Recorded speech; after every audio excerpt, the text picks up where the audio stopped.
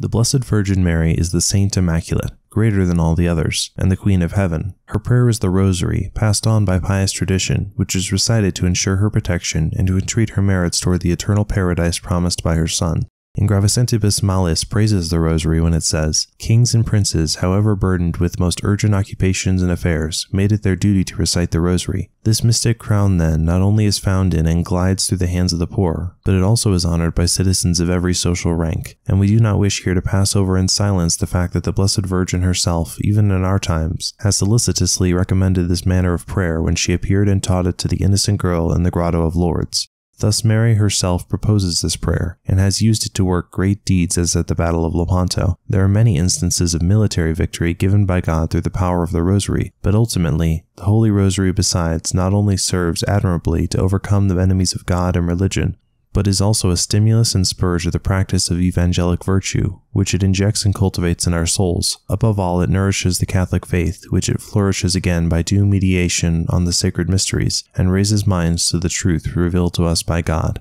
Many popes have praised this simple prayer, as Supremi Apostolatus Officio states, referring to Leo X's remark that it was instituted to oppose pernicious heresies, or Julius III's explanation that it is the glory of the Church. Ultimately, the document urges that the faithful should cling more and more to the practice of the Rosary, to that devotion which our ancestors were in the habit of practicing, not only as an ever-ready remedy for their misfortunes, but as a whole badge of Christian piety.